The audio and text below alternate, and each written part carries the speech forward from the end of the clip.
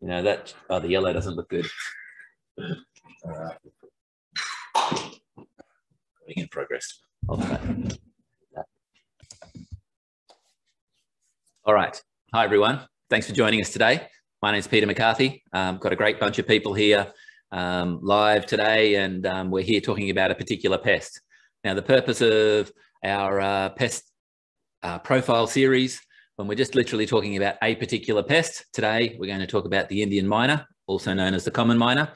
But just over the next couple of weeks, we'll talk about various pests. And what I really love when I'm talking to my fellow pesties, you know, I've got Ray, Colin, and a number of other here in watching from afar, be it from Sydney, Brisbane, and Gold Coast, and ACT, it looks like. But wherever you are, you know, what I'm really excited about when I talk to my fellow pesties, my colleagues in our industry, you know, when we're talking about termites or bed bugs or cockroaches or whatever, I'm really impressed by the ability that everyone has about the technical aspects of these insects in a lot of cases, and the behavioral aspects of them, the impacts and so on. But often when we're talking about birds, we're sometimes found wanting in that really the science of behavioral base. And so today it's just a deep dive into a particular pest. And so today it's the Indian myna.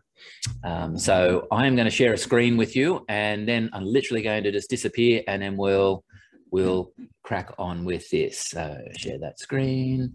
There we go. And I will put that up there. All right. Okay. I think that's worked. All right. I'll just get everybody back over here in the world of Zoom. There we go. Great. All right. Oh, more people coming in. All right. So kicking things off. So today, talking about the common, all right, sorry, I'm just letting different people in and I was just getting distracted. So Indian myna. So a really interesting bird that we've got when we're talking about the Indian mynas. The interesting thing is we're talking about one of Australia's most despised birds. It's the bird that we all love to hate. So whether you're a professional, like my team of people that are watching from afar, as professional pest managers or homeowners, it's just one of those bird species that's very much despised. I'm not sharing screen. Let's try again. Okay, so now that's working. All right, we're now sharing the screen. So this pest species, the common myna or the Indian myna, is Australia's most despised bird. And so from a professional's perspective, we love to hate this bird because, of course, it's just so difficult to interact with. It's a very intelligent bird species. And I'm going to sort of touch on some of those behavioral aspects when we look at this particular bird. So there we go.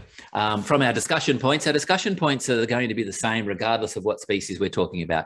So with our bird species, we're going to look at the names and the various names, identification, similar species, its pest status, and it wouldn't be the same of having a webinar without Damien turning up late. So hi, Damien, just joining us now.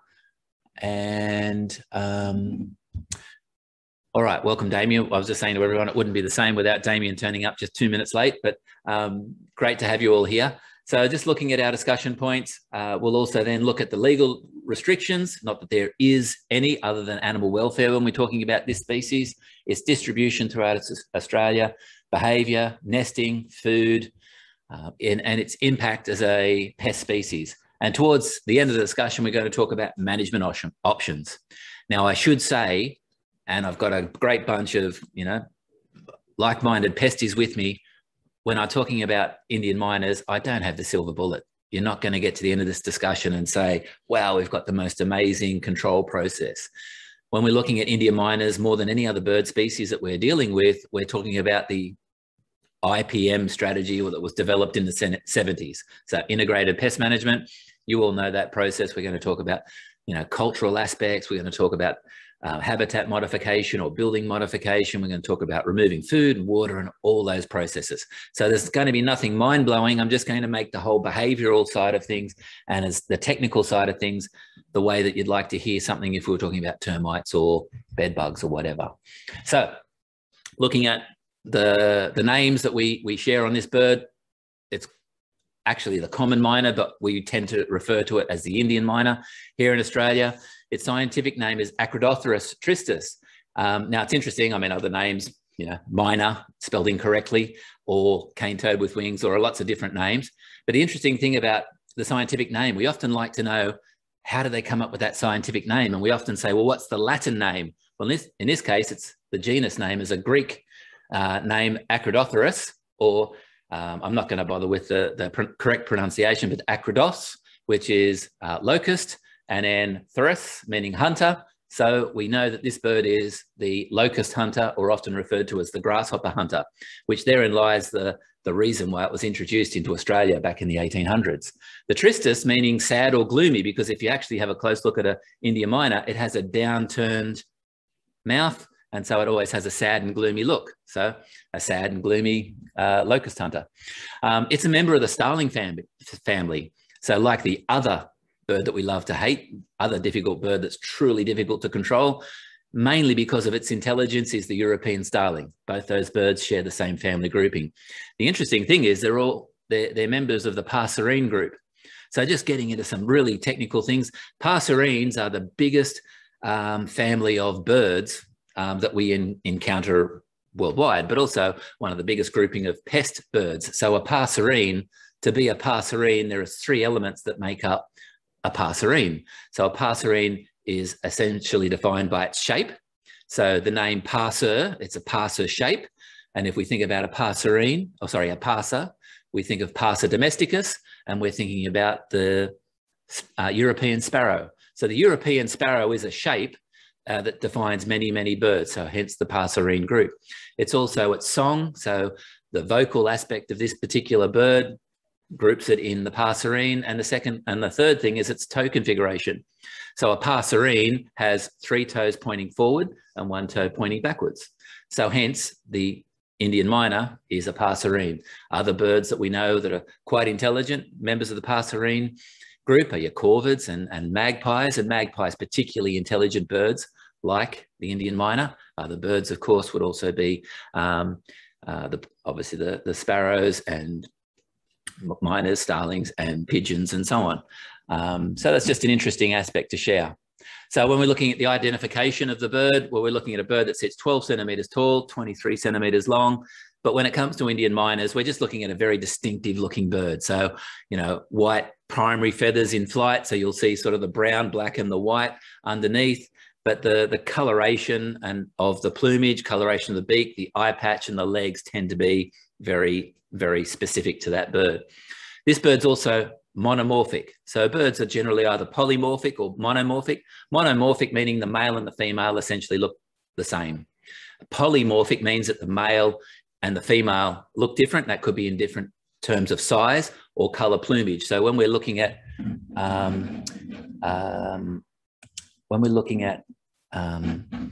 cockatoos and parrots, you often find them being a lot showier in the males, or males being a different size, being larger, and so they're polymorphic.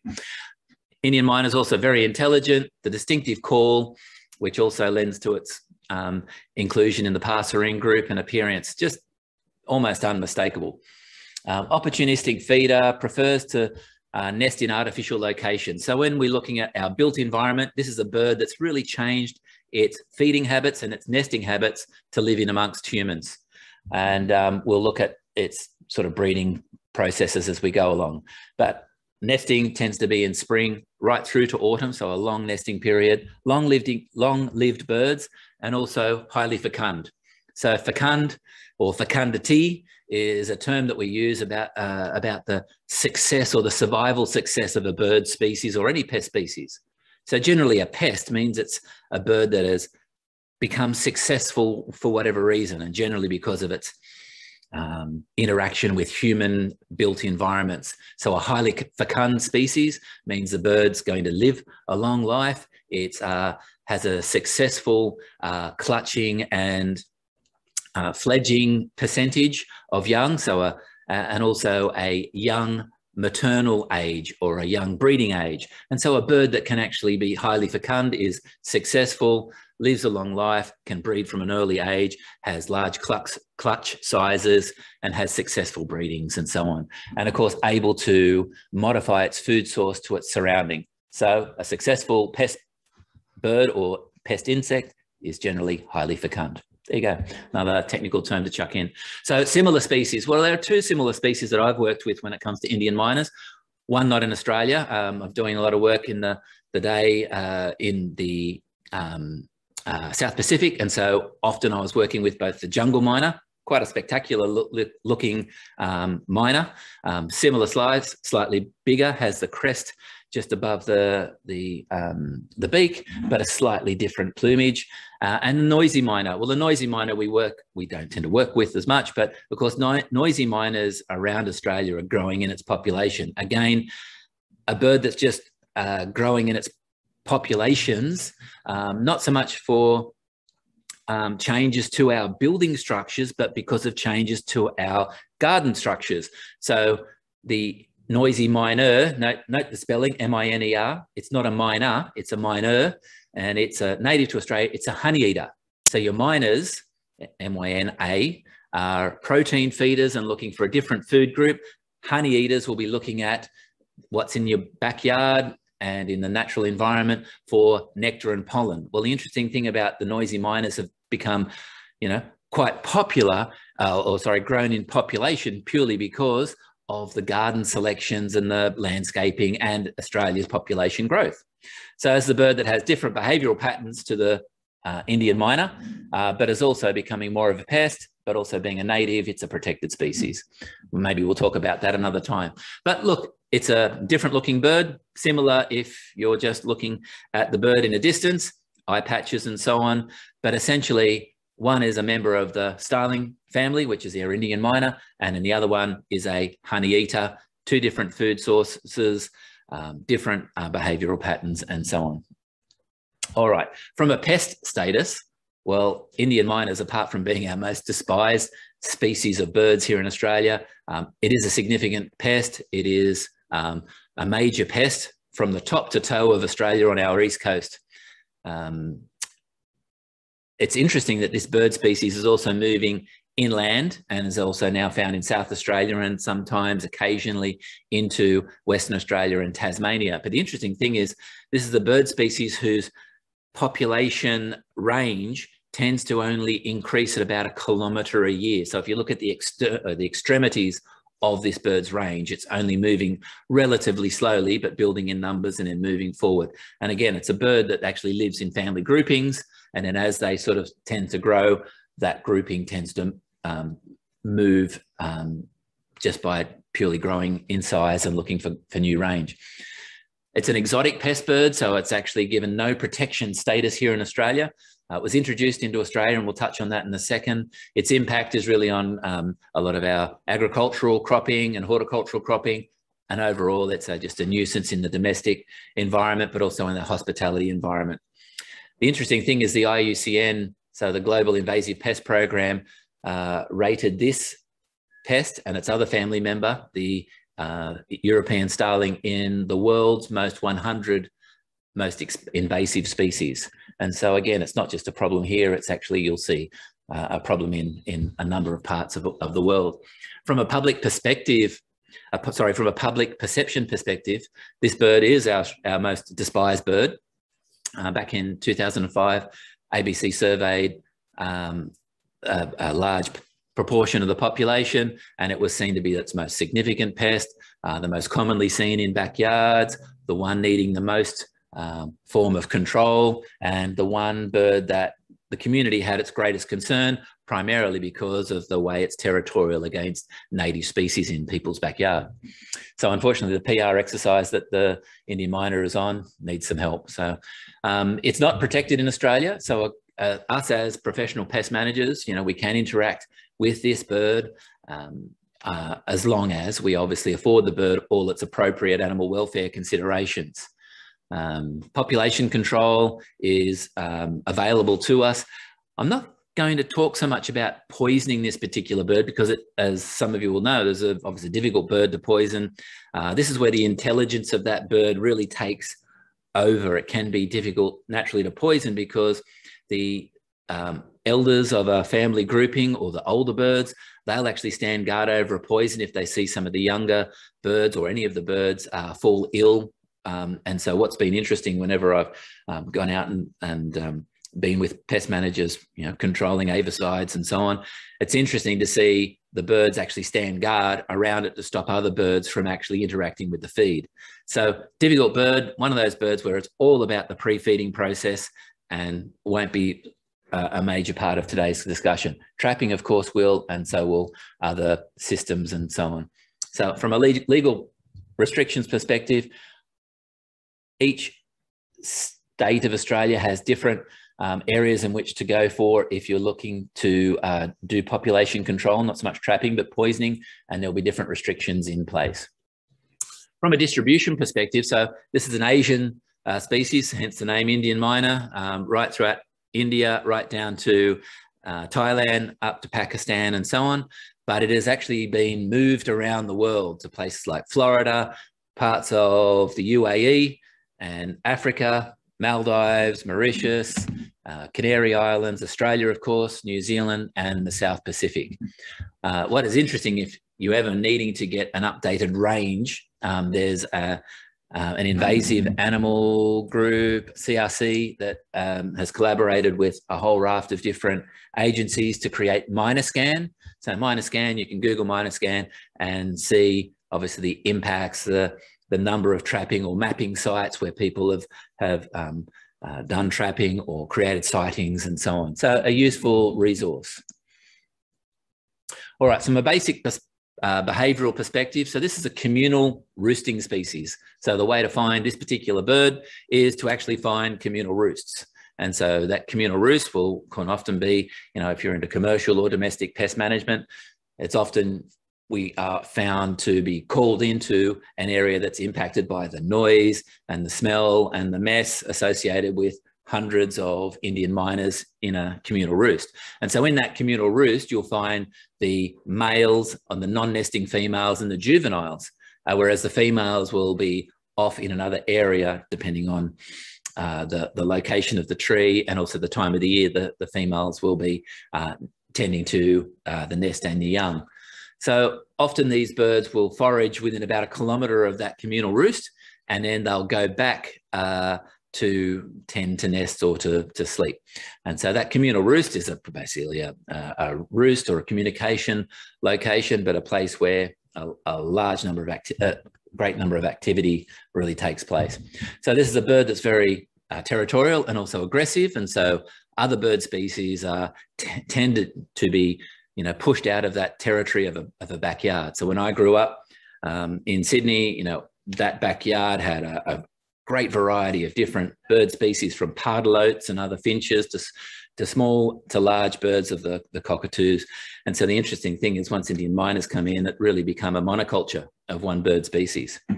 So from a nesting perspective, they are a hollow nesting species. So they're always going to be nesting in a natural environment into hollows, hence they'll be pushing native Australian birds, parrots, sugar gliders out of those nests and competing for hollows.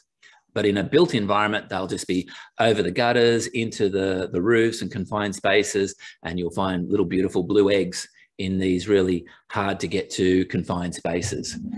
So again, another one of these birds that's really linked its behaviour to its environment and, of course, our built environment. So from a range perspective, the Indian Mynas will live in a family grouping, and so it's difficult to tell. I always find it interesting when someone rings us and says, I just want to trap Indian Mynas in a backyard. And I said, well, okay, well, how many birds have you got? He says, I've only got 6. And I say, well, how do you know it's the same 6? Because, of course, they're all relatively identical, and they are being a communal roosting bird. The birds will move from these different locations. The same pairs might nest in the same locations, but you'll have different members of this family grouping and the roost coming to different parts of the range.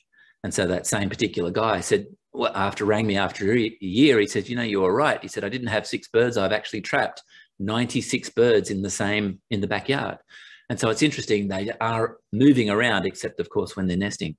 So they'll sleep their night in a communal roost, forage in that 1 kilometre area, but that communal roost is really worthwhile locating, particularly if it's in the range of your client, because of course that is the location or the most ideal location for trapping.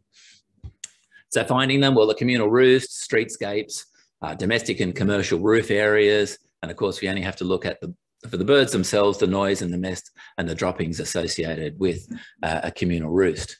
So what's interesting about the history of some of the birds, particularly when we're talking about native species, of course, some of the native birds have just started to increase their range or change their feeding habits, all because of our built environment.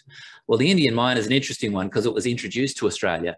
So back to the name Acrodothrus tristis, you know, the gloomy locust hunter or grasshopper hunter.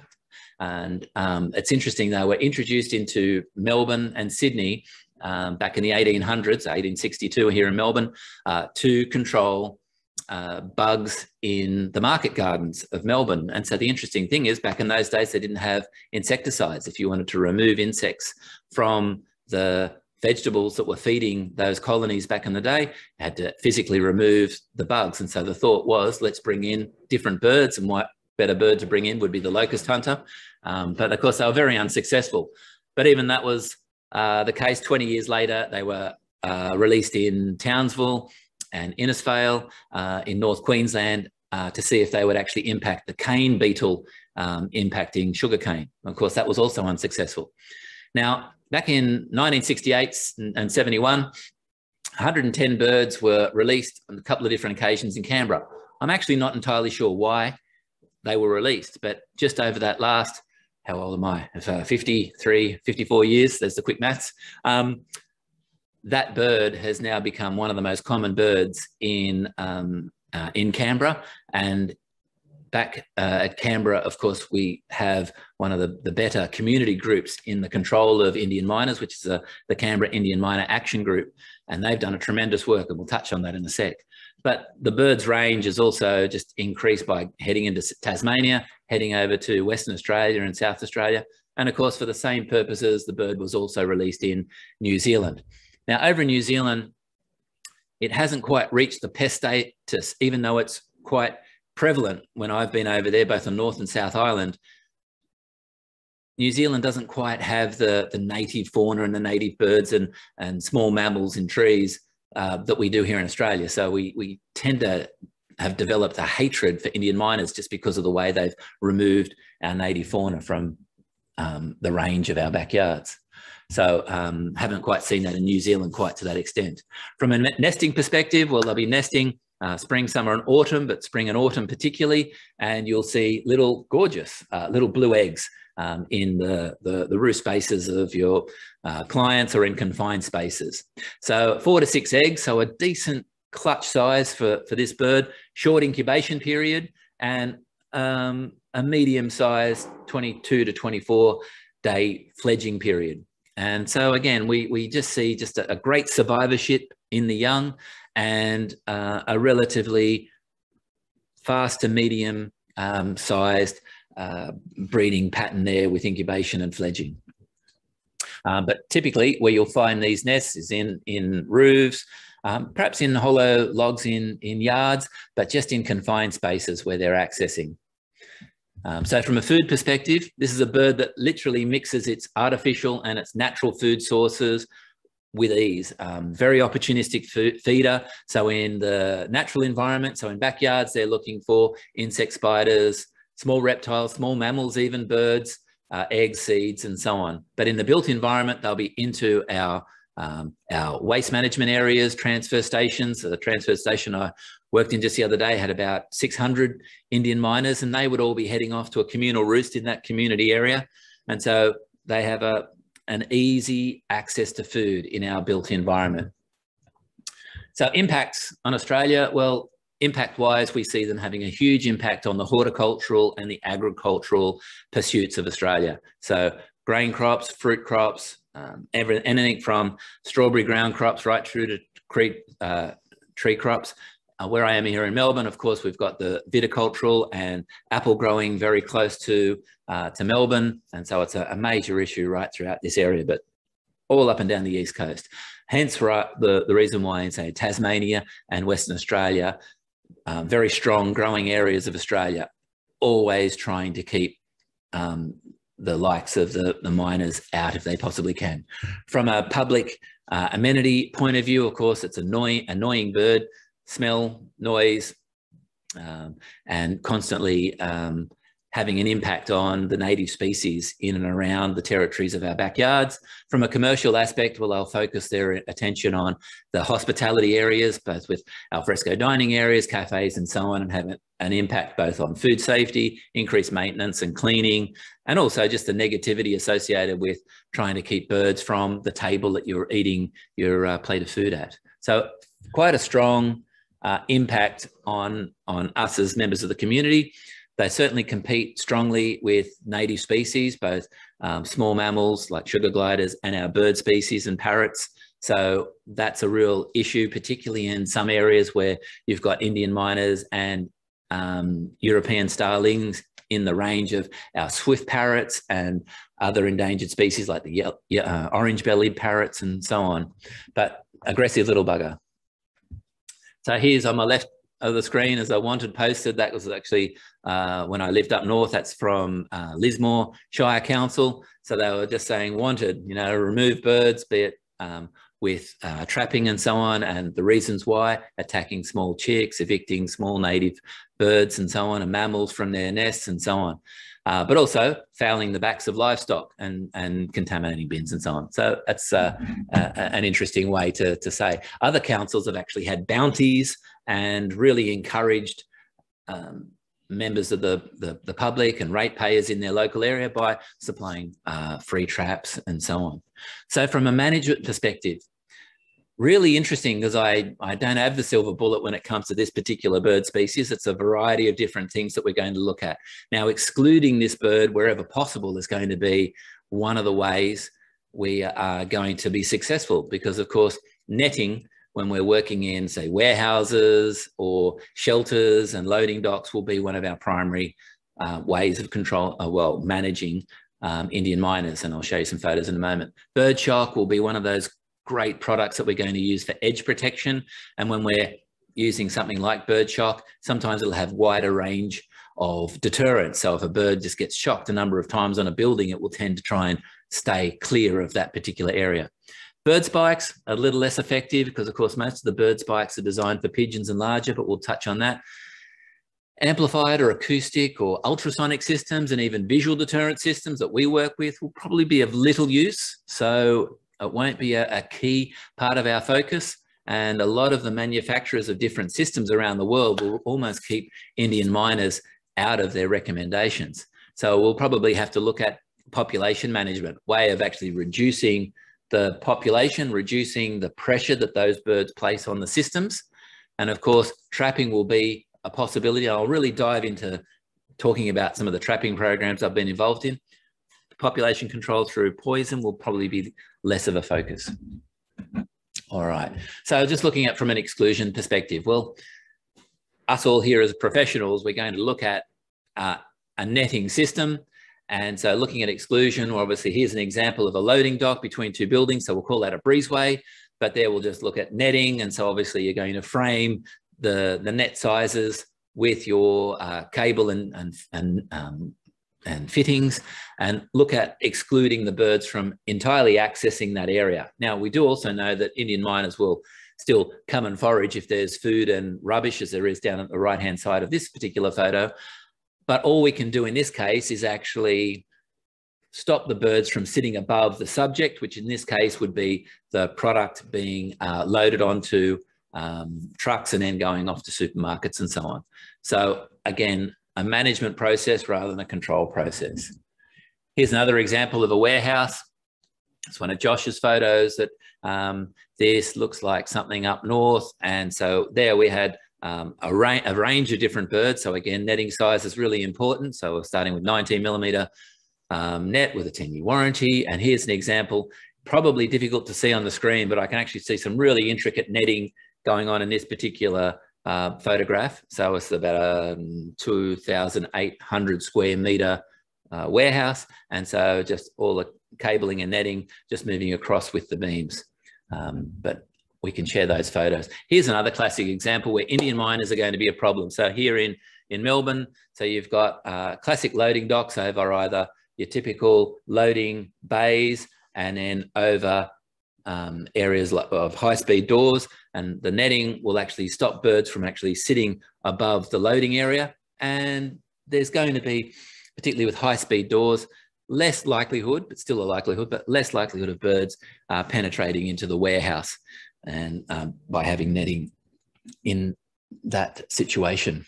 And of course, well, I don't know whether you can see this, but this is just a schmozzle of the magnificence of an aircraft hangar. And so when you're trying to actually net over this sort of amount of substructure in the roof and structure and beams around the walls, essentially what we're doing there is just trying to remove all the different entry points up into that roof structure and stop birds from sitting above the subject below. And of course, the impact on plane fuselages and even just the slippery floors of epoxy floors and bird droppings can be a fairly significant issue. And here's an example of a drying room. Actually, this is a job that Josh went over to New Zealand for, but again, starlings and Indian miners up in that roof, popping down onto the food groups that are dried in these particular areas and stored. And so again, not necessarily stopping the birds from actually coming into an area, but limiting the areas in which that they can see. So I guess, I don't know if you can see my cursor there, but again, we've got the net line running along here, up with the A-frame, all right, down and over to the right there. So a really neat job. So from it, I guess, look, just looking at exclusion, that'll be the purpose of trying to keep doors closed, stopping birds entering, removing food sources wherever possible. In these cases, all we're doing is stopping the bird from sitting above the subject. Looking at bird shock, classic example of where we're looking at or using edge protection. And so bird shock, and most of you who are actually in our group, or at least I've had time to discuss with over the years, have used bird shock. Bird shock's one of those amazing products that we started bringing into the country back in 2006. And so this is a great product for discrete edge protection with that next level of secret source, the deterrence of electricity. And so great outcome, and it's probably going to be a significantly better outcome if we were using physical devices. So not ideal if you've got large numbers of birds nesting, because they'll still be quite committed to the site, but 9 times out of 10, bird shock will be very useful on parapets, ledges, and architectural features that are just long and narrow. And certainly from an Indian miner perspective, they're smart enough to know better to stay off. So here's an example of this particular situation just happened to be seagulls, but again, you're getting the example of trying to look at the front and the rear of a parapet in which to remove the birds. And every time they get shocked, that'll be quite a memorable situation for them. Another example of bird shock just on the outer edge of a parapet around a building. And there are other forms of shock systems. And so tree shock would be quite useful. And examples would be, say, in places like, say, Dubbo for the council, and a number of other of our pest management clients have installed tree shock. So tree shock can be either battery powered or solar powered. It's really useful because naturally you've got a tree, which is the communal roost often for Indian miners and European starlings. And so this is a great way that you can actually have a relatively discrete product that can then branch off literally and follow each of the branches, or as many of the branches. It's just in this particular case, you're probably not covering the entire tree, just like in a lot of cases, you're not trying to cover an entire building, but you're doing a bit of a representative that every once in a while that the birds land in this particular tree, they get shocked and they'll tend to stay off. And so essentially this is a braided, what would you call it? A braided line that just is cable tied or almost nailed with an aluminium nail, aluminium being the most important aspect when you're nailing into a tree. But it can be a very useful product to actually provide that electric jolt that we're looking for. So here's a close-up photo of how the product can actually move over a branch, and you can actually then also have it to Y off up to other branches and so on. And so really useful product, particularly in council situations and examples where you've got a communal roost in a public space. Now, bird spikes, I'm not going to sort of say that this is a great option to use when it comes to Indian mynas and starlings and your smaller species. There are a bunch of different spikes out, and some spikes have prongs that are much closer together than others. But look, in all honesty, it's a risk. And so the idea is if I've got a really full sun area, I would call that a light pressure situation. So the birds are actually just landing on a parapet. They don't really need to be there. There's plenty of other places that they might be nesting and roosting and so on, then that might be a possibility. But if I've got an area where I've got some sort of coverage and where I've got areas like louvers and places that Indian mynas are going to coming into roost and nest and even just to communally gather, then I wouldn't be using bird spikes. And here's an example up top. Well, the examples of seagulls can actually land on spikes, and then obviously coverage is just so important, but also a location is really important, and then the bird species. And so again, on most of these occasions, we're also suggesting that this is a system that's really not designed for Indian mynas. Something that we just brought in, and I was just speaking to a client just earlier today, so I put this in, and he said, oh, I'm really keen when I can actually use our possum spikes on, say, a fence line or a colourblind fence, when you're actually covering the entire area with a plastic spike. And so that's more likely to be able to get you some sort of control with some of your smaller species of birds, is when you would normally be using it to stop possums using it as a walkway. And so that's an interesting thought. And so something that we'll have a look at to see if you can use these for Indian mynas as well. So exclusion netting, well, I must admit, this is an example of for seagulls, but we've had plenty of examples of air conditioning plant rooms just full of Indian mynas, and even the Indian mynas using it as both a nest and a communal roost, and having literally hundreds of Indian mynas in places like this. So this is an example where netting is put in, and so example where essentially you're trying to exclude the birds from that particular area for nesting. And so obviously nesting and birds, and obviously bird droppings interacting with the air intake of a facility, of course, is a major issue for those working inside an office area or even a domestic situation. Now, of course, one of the main entry points that birds have into a roof, of course, is through the gutter. And so while we have gutter spikes and a number of other different configurations, one of the best ways to keep Indian mynas out of gutters and therefore stop them from accessing up into the tiled or into the colourblind roof or corrugated roof is using either a gutter brush or in fact just using a gutter mesh. And so we have there's lots of different plastic meshes around for use for that purpose, but also plastic and metal meshes. But from a professional's perspective, using a gutter brush is a really simple way. So we have an Australian-made gutter brush, which we really like.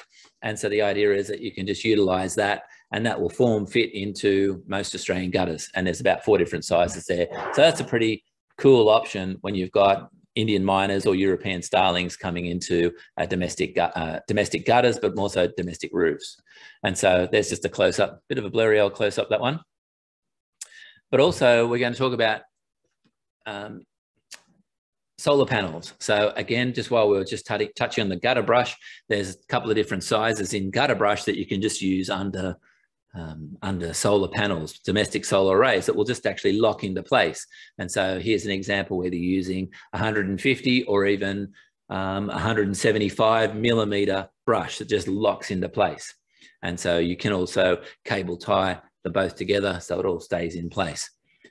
But the other way of considering an area that we have traditionally thought about for pigeons and for seagulls, well, Indian mynas are also using the solar panels as a place to create nests. And so occasionally, rather than just seeing the other bird species, you'll often find little blue eggs in smaller nests. and that'll be your Indian Mynas. And so again, using an exclusion mesh on your domestic or commercial solar arrays will be a useful way to keep Indian Mynas from nesting underneath.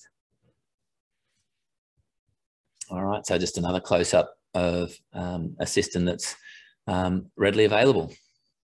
Now, Eagle Eye, I was going to have a big red cross over here because the first thing that the folks at Eagle Eye in South Africa will say is don't use Eagle Eye for Indian Mynas. And I must admit, I would probably say the same thing. So I was going to have a little red cross. I've forgotten, I meant to have a red cross.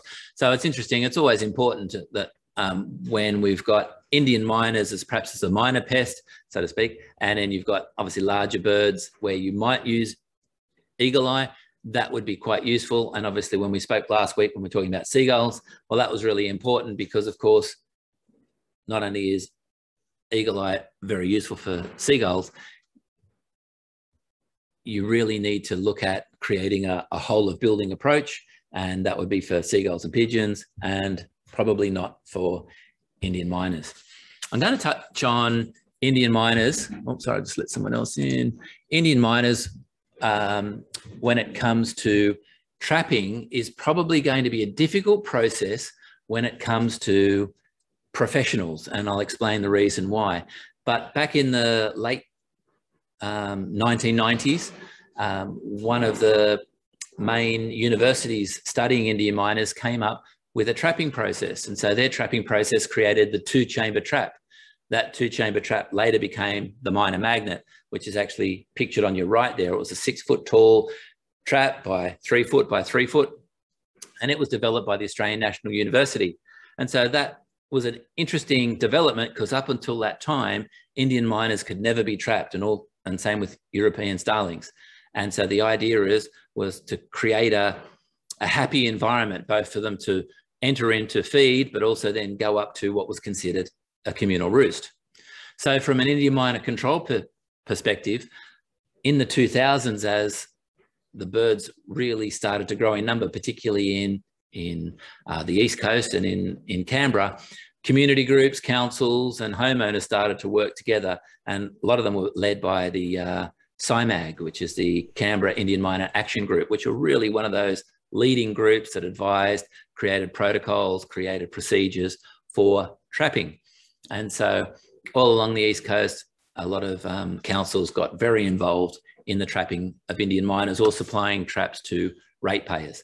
Around about that same time, that myna magnet you see on the right was commercialized, and it then developed the Indian Myna, the mini myna magnet, and then became part of Pest IT.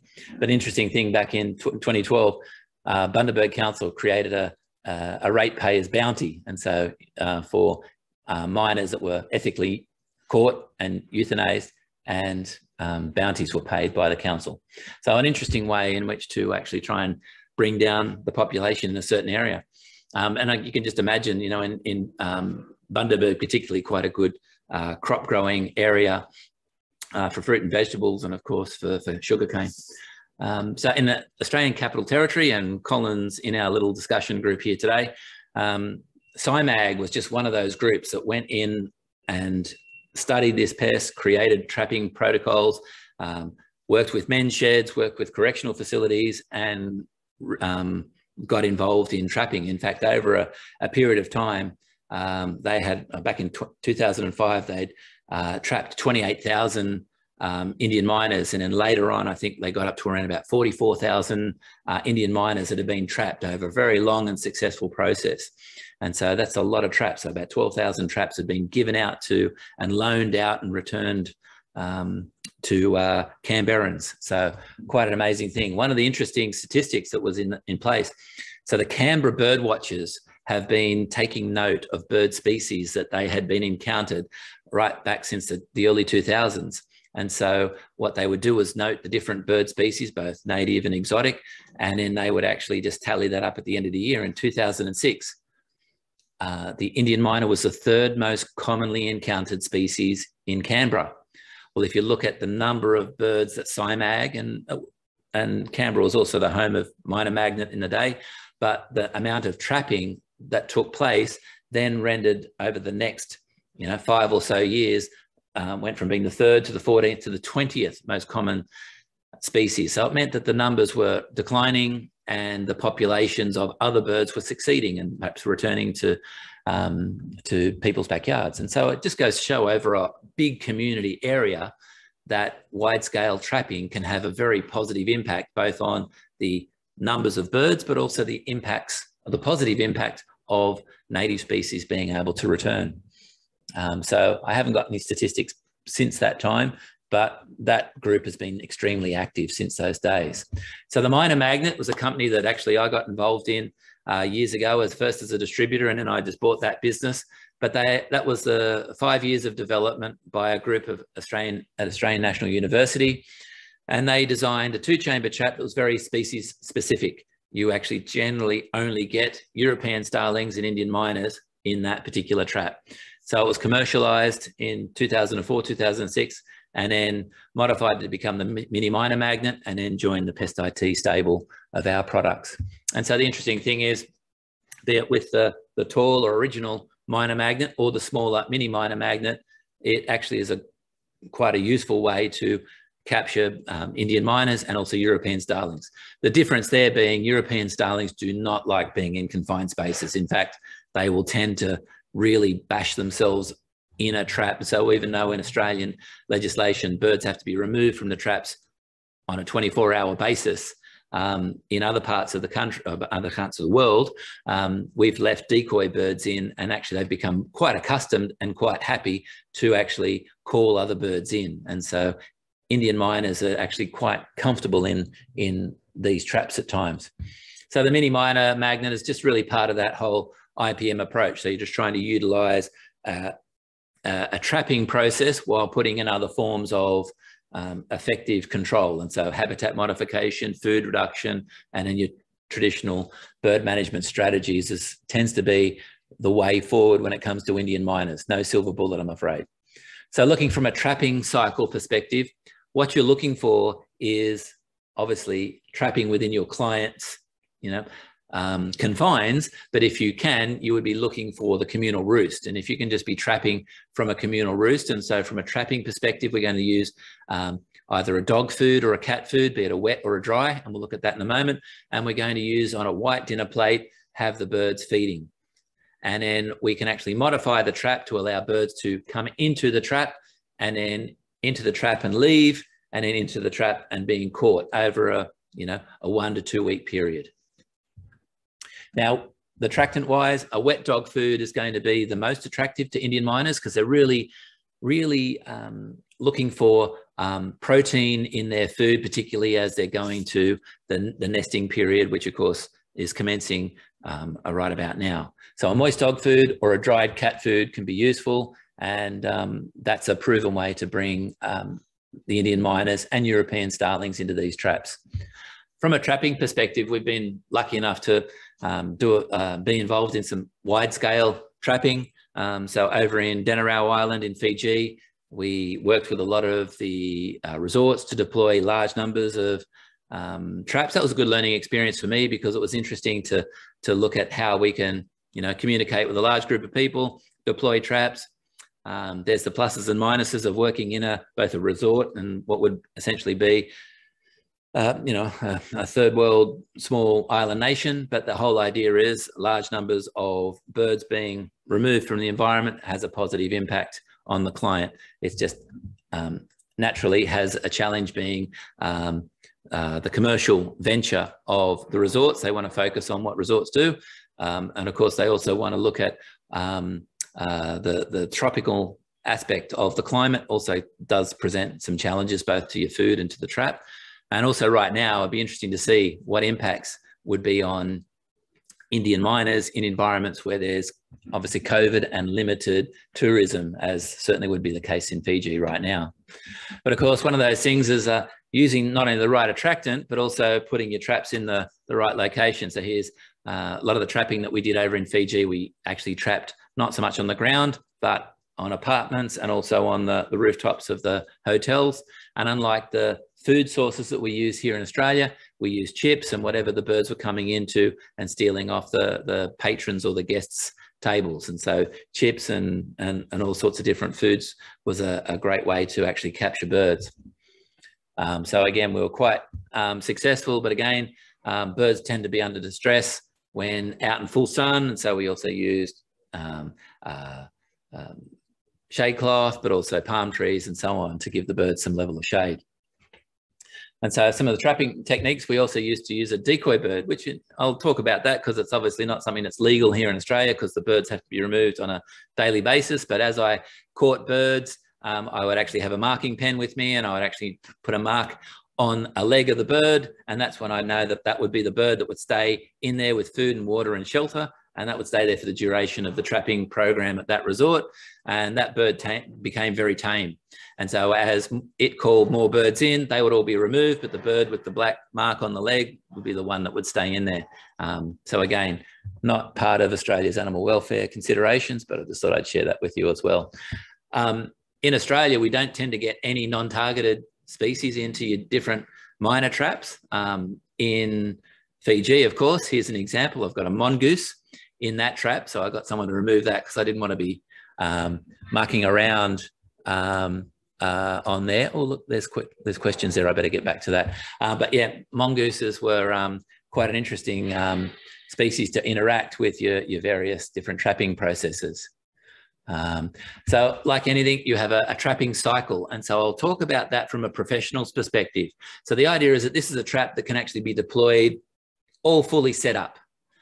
Or you could go with the trapping cycle where you pre-feed on a white dinner plate, so it's obvious that there's food out, and then that dinner plate could go into the entry cage and then into the trap cage, and then you could actually then put on the walk-in valves and the fuzzle valves to stop the birds from exiting the trap. And so the idea is that from any pre-feeding point of view, whether you're using pigeons or working with pigeons or Indian Mynas are so much more intelligent. So obviously we're going to go through a couple of the stages that you need to be aware of.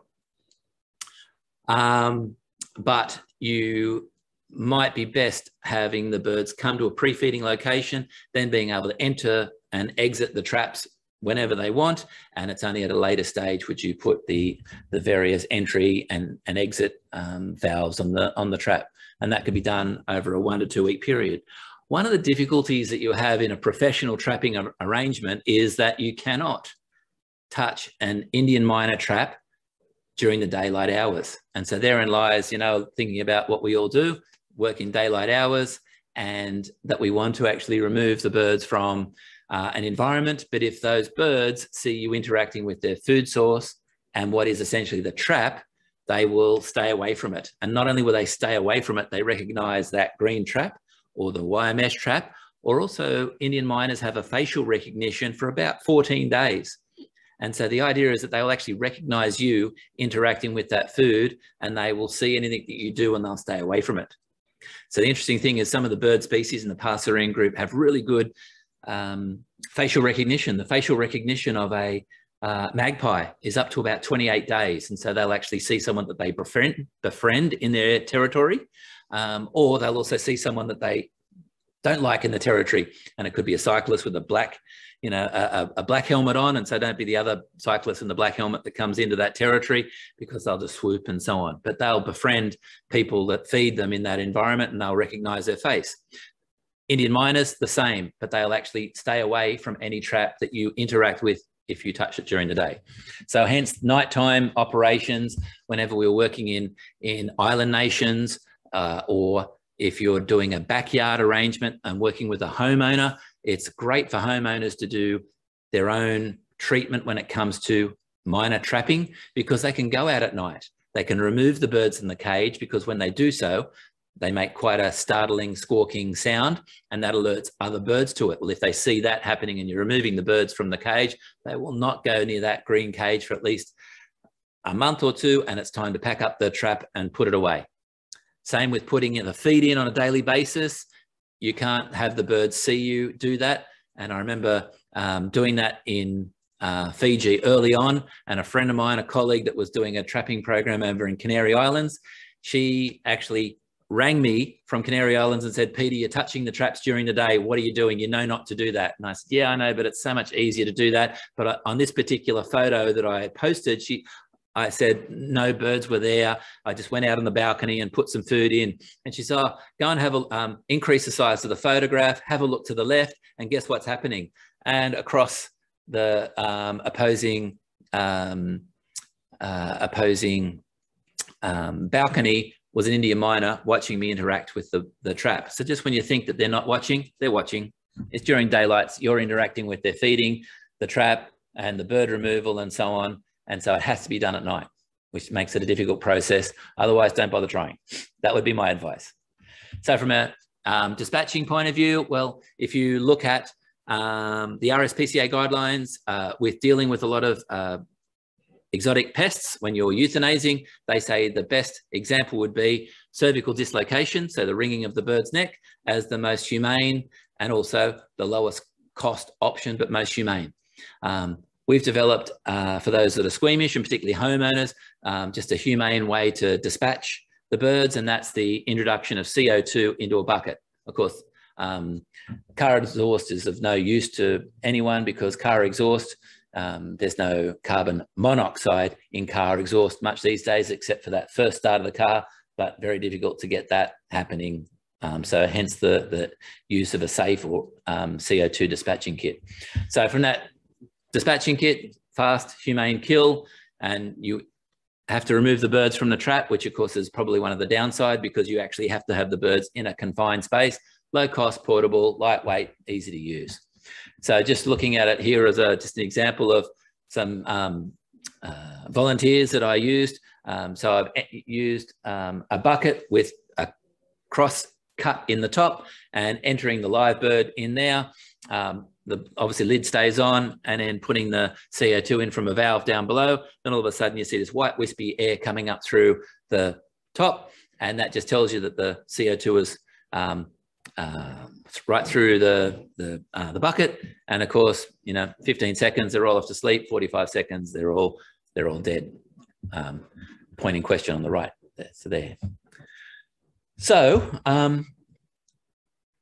from a perspective of Indian mynas, it's interesting that we don't have a silver bullet, but it'd be great to know that, what everyone else is doing. But when it comes to this particular bird species, it's just that combination approach, trapping,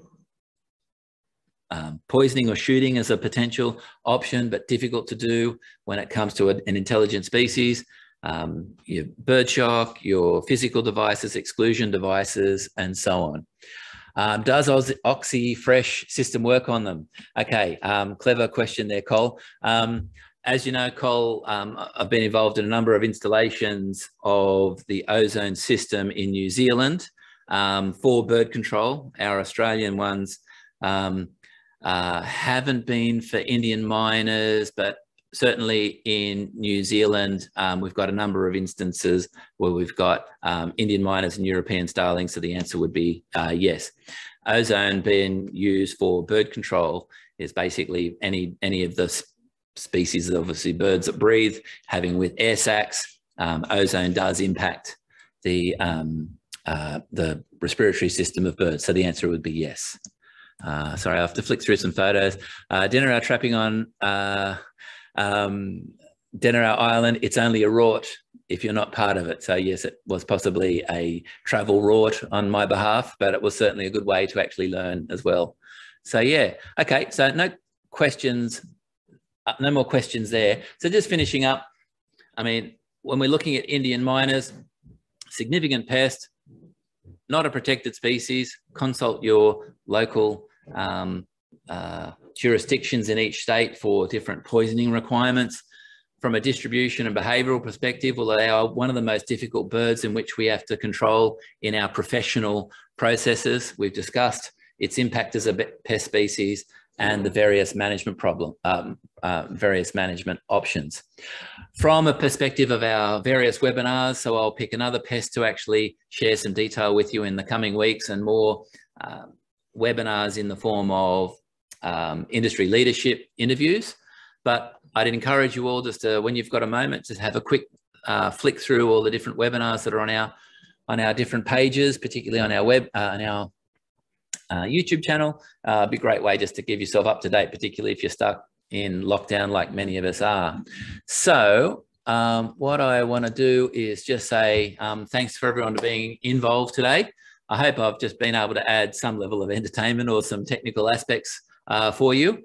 And yeah, if you've got any questions, I'm happy to answer any questions offline. If you need any more details from me, please make some contact. And if we can help in any way, well, we will. All right.